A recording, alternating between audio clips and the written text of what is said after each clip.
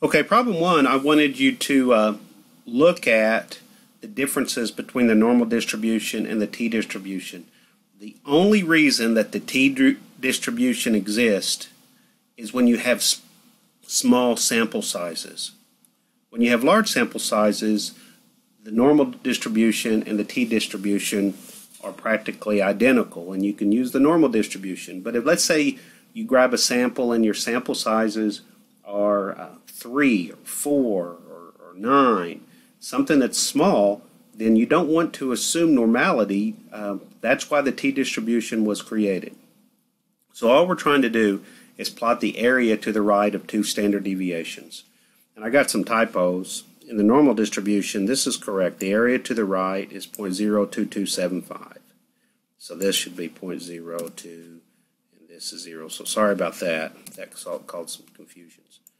But I want you to plot the area to the right of two standard deviations for the t-distribution also. So let's do that in Excel. Here's my sample sizes. Here's the normal distribution. The formula that we used was the norm dist. Now when we want the area to the right using the normal distribution, the norm dist doesn't give you that. It always gives you the area to the left. So to get the area to the right, you do 1 minus. So there it is, and it's not a function of sample size. It doesn't ask you how much data you have. But when you use the t-distribution, the last argument is it asks you the degrees of freedom. Now that changes from problems to problems. I assume the degrees of freedom as my sample size minus 1. But I'm getting what the t.dist.rt gives you the area in the right tail. So you don't have to do 1 minus. That's what it gives you already.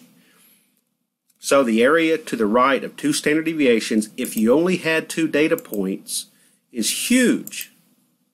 That's the benefit of the t-distribution, is that it's a wider, it's a weaker test, but it's a more accurate test. Basically, it just says you don't have enough data.